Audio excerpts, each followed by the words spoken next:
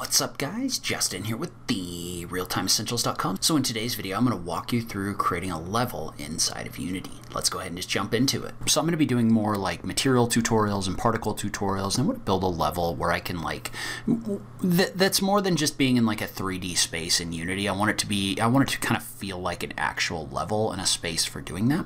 So what we're going to do is we're going to start by creating a new project. Now I have an older version of the Unity Hub. You may have like version 3.0. They're all going to look fairly similar, but basically what you're going to look for is you're going to look for projects, and we're going to add a new project. So for me, I'm just going to click on new right here, and what it's going to do is it's going to create a new project. And so in this case, we're just going to set our location, and I'm just going to name this showcase room or something like that. And in this case, we're going to go ahead and set this as a universal render pipeline. So I don't think it really matters for the particles, but we're going to go with that for right now. So we're going to pick universal render pipeline. We're going to click on create. So when we create that, what that's going to do is that's going to create a new project that we can use in order to put our material preview level inside. All right, so now what we want to do, because we've got our project created in here, is let's go ahead and let's create a new scene. So I'm just going to go to File, New Scene.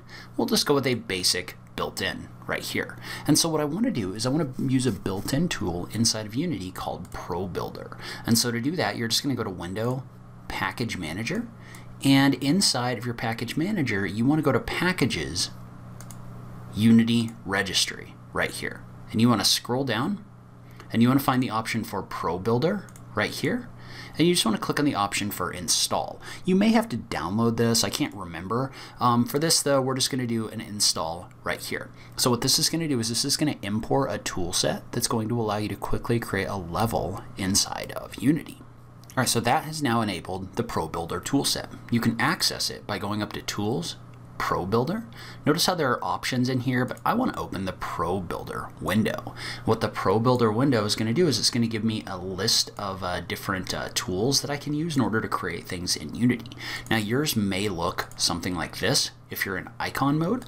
I usually put it in text mode just because I don't know what the icons mean just by looking at them. Text mode, I can really just tell what they are. But what we want to do is we want to start by creating a shape. So we're just going to click the plus button right here. This is going to allow us to add a shape. And in this situation, we want to add a plane. So our plane is going to be our floor right here. All right, so this is going to allow us to adjust the size of the plane in here like this. So notice how basically each one of these squares on here is 1 meter. And so in this case, I'm going to go ahead and set my length to something like, we'll call it 30 meters. Actually, maybe I'll set my width to 30 meters. I'm going to set my length to maybe like, we'll say 15 meters, like this. So I want this to be kind of like a longer corridor type situation right here. So we're going to go ahead and set this with 30 and 15. We're going to click on Build. And so when I click on Build, what that's going to do is that's going to create this plane inside of Unity. And usually what I do is I like to reset this so that it goes to 0, 0, 0 in my 3D space. You definitely don't have to do that, but I usually like to do that. And so now what we've got is we've got a simple plane in here. Well, now I want to add a couple walls, right? So first thing I'm going to do is I'm just going to click the plus button again, and we're going to go ahead and we're going to generate, we're going to call this a cube right here. And so the cube is going to allow us to set a wall, right? So, or create a wall. And so the way that I want to do that is notice how I can click and drag this in order to see which one, what each one of these affects. For this one, for example, I'm going to go ahead and set my overall length to, we're going to call it 30. I'm going to set my Z value to, we'll call it maybe like 0.25, something like this. And we're going to go ahead and click on Build. And then once I click on Build, again, I'm going to reset this because this just kind of places this off in space. But notice how when I reset this, it puts it pretty close to where we want it to be.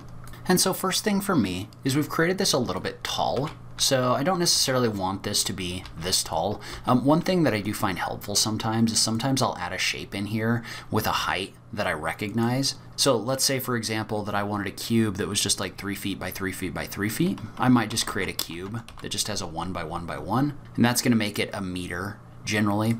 But then I can take that cube, which got created right here, and I'm going to reset that. And I just want it to be kind of sitting in my scene so that I kind of like recognize the height that's in here. So that's going to be about 3 feet high, right? And so what I want is I've made this a little bit tall. This is just for a visual reference. And so what I've done is I've made this a little bit tall, and I kind of want to make it shorter. Well, you can adjust this by clicking on your object, and with ProBuilder active, notice how you get these different tools in here. Well, one of the tools that you have in here is face selection. And so what I'm going to do is I'm going to select this top face, and I'm going to bring it down a little bit like this. So I want this to have kind of a shorter height in here, like this, and you can actually see how tall this is right here. So notice how when I adjust this, this is getting adjusted over here, so I can see how tall this is. So in this case, 3.3 meters ought to be just fine. But what I want to do now is I want to create kind of an overhang in here. And so we can create an overhang just kind of the same way that we did before. So we're just going to create a new cube. We're going to call it 30. And we're going to set the Y value in this case to something like 0.33. And then we're going to set our Z value to, we're going to say this is about a 3 meter overhang right here. And we're going to build this. And so when I build this, I can just take it, again, reset the position. Whoops. And I'm going to go back into object select mode. I just want to take the whole thing. I just want to set it so that it overhangs right here. And so I'm just going to align this overhang right here so that it kind of aligns with my wall. So then I'm just going to add another wall in here. And so what I'm going to do is I'm just going to do a Control D to duplicate this object. Then I'm just going to move this object up right here. So I'm going to align it with the edge of my wall. I'm going to move it up right here. So now I've got this kind of like taller wall over here. Well, then the other thing I'm going to do is I'm going to duplicate this again. I'm going to do a Control D. I'm going to move that duplicate over here and align it with the edge.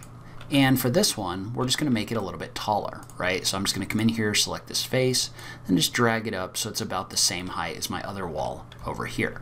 So what I'm doing is I'm just kind of creating this space in here with kind of an overhang that we can work with our particles in.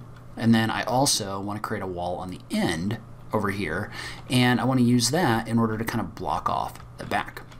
So I'm just going to create a new shape. And in this case, we're going to set our width to like 15 meters.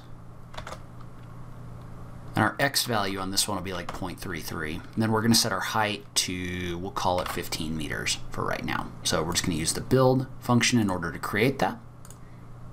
We'll go ahead, we'll put it in place. Whoops, make sure we're in object select mode before we do that. So that's going to fill in this whole backside, and then we can also come in here and just make it shorter just by selecting this top face right here in ProBuilder and bringing it down like this. So now we've got our general shape created, and we need to add some materials. All right, so we're going to go get 2 materials. So I'm going to go get a couple materials from Polyhaven. So I'm going to get this kind of like formed concrete in here for my walls, and then I'm going to download this concrete floor for my floor. So we're going to download both of those materials, and we're going to bring them into Unity to use on our walls and floor. So what we need to do is we need to bring those files in so they actually live inside of our space or inside of our project. So what I'm going to do is I'm going to go down to my assets folder, and within assets I have a folder in here for materials. And what I'm going to do is I'm going to right click and I'm going to create a folder for maps. So I'm going to call this maps right here. And when those are done downloading, we're going to bring those in and we're going to place them in the maps folder. So the other thing I'm going to do is I'm going to go ahead and create materials for them. So I'm going to go in here and do a create material right here. And we're going to call this concrete walls. We're going to create another material and we're going to call it concrete floors. All right, so once you get those files downloaded, what you want to do is you want to extract them. So just right click and do an extract. And those are going to have the material maps in here, right? So you can see these different material maps in here for the diffuse, the displacement, all of that. But we want to drag those into Unity. So we're going to jump back into Unity, and I'm going to drag those into the maps folder that I just created. So I'm just going to take those, and I'm going to drag them into this folder, right? That's going to add them to your project.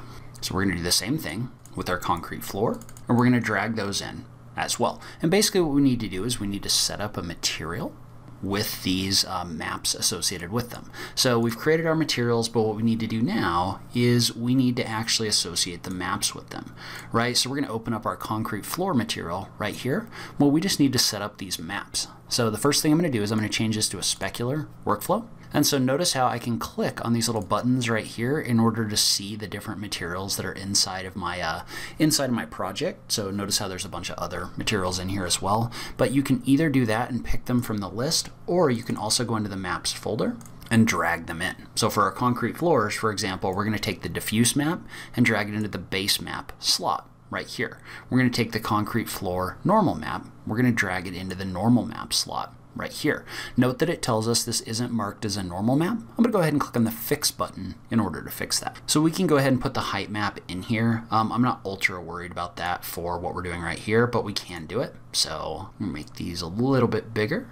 And then I'll just drag the displacement map into the height map right here. We're not going to worry too much about that one for right now. But now we've kind of created this material, and what we want to do is we want to apply it to this object.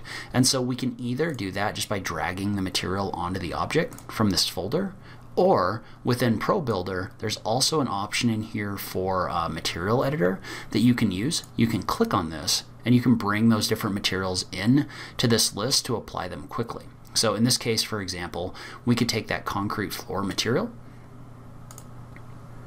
and just apply it to our list. Well, now with this selected, I can just type Alt-2 and notice how it's going to apply that concrete material to my floor right here. So we could do the same thing with our concrete walls material, which we haven't finished yet, but we could put that concrete walls material in here, and then we could do an Alt-3 to switch to that material. So Alt-2, Alt-3, it basically lets you use the keyboard in order to quickly set these up. But I'm going to go through and I'm going to set up my concrete walls material real quick, and then we'll apply it to our walls. And so we've got this pretty close. Now what we're going to do is we're just going to select our walls by doing a shift click right here.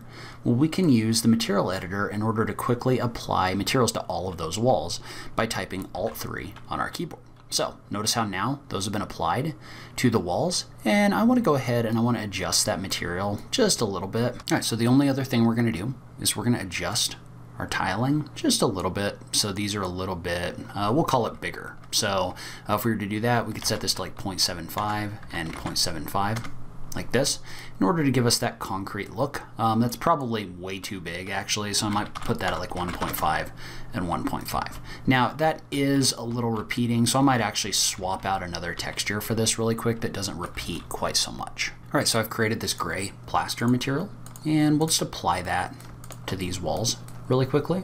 So we'll just add it to our material editor right here. And we'll just do an Alt-4 in order to add that to our walls.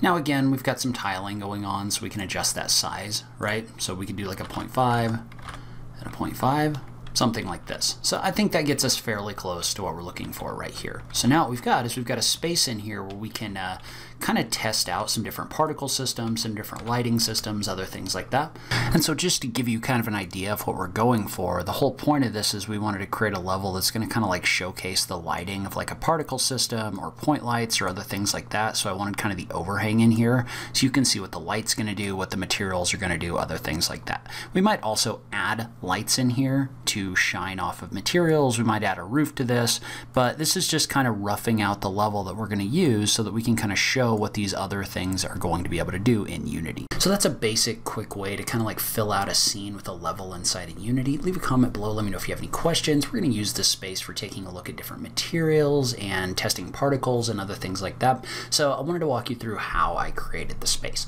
But again, leave a comment if you have any questions. As always, thank you so much for taking the time to watch this, and I will catch you in the next video. Thanks, guys.